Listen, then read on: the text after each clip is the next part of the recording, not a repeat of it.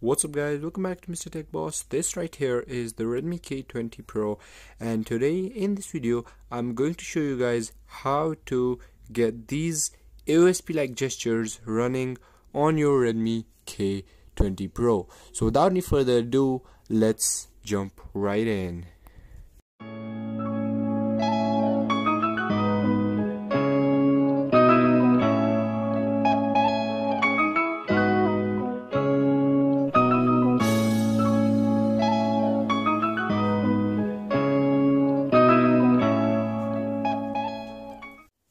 Okay, so guys, before we start, there are a few things that you need to ensure that you have.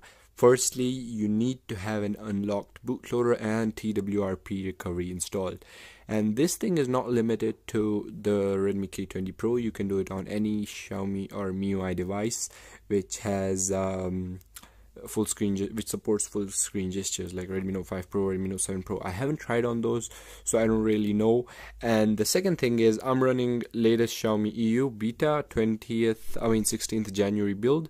I haven't tested it on any other ROM. You can try it. If it doesn't work, you can just revert, but it's up to you. I would definitely recommend you to try it because these are super duper smooth. As you can see, it's basically like AOSP. It's just amazing. So let's jump right in. So the first thing you need to do is download this APK right here, MiuiHome APK. And now what we're gonna do is replace this one with replace the stock one that is in our phone which is the stock one.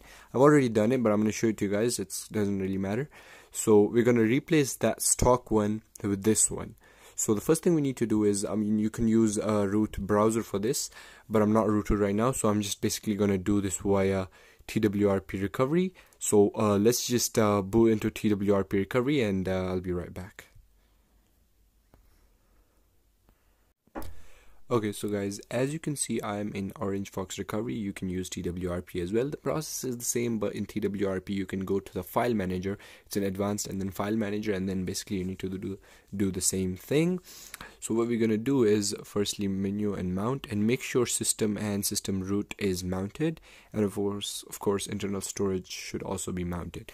And then what we're gonna do is go back to the root folder, and then just scroll down to system_root, and then system, and then priv app, whatever it stands for. Then just scroll down and go to MiuiHome, and here you have your original APK. So just hold on it if you're using Orange Fox, or if you're using TWRP, just tap on it and then copy it. So just copy it and put it into SD card and just save it right here. Just press this. I've already done it, so I'm not going to do that. And now once that's done, what you need to do is go back into downloads. You can move it, you don't need to copy it, so you can just move it, and then you can just go to go back to SD card downloads. Here's the APK. Just hold it if you're here, and then copy it, and then go back to the root folder again, and then just put it in the other's place. So system_root, system private app, or whatever, MIUI home, and then just tap this button, and once you do that, so basically you're replacing the main APK, and we just take a backup of it and then store it on our SD card, and then put the other the updated APK right here. So once that's done, you basically just click on reboot and reboot to system.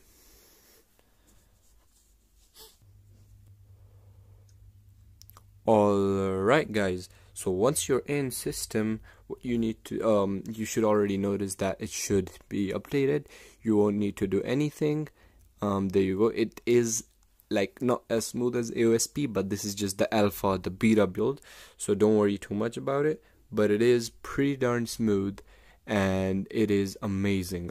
These are, the only reason I used to go on AOSP on this device was because of these gestures. These are just butter.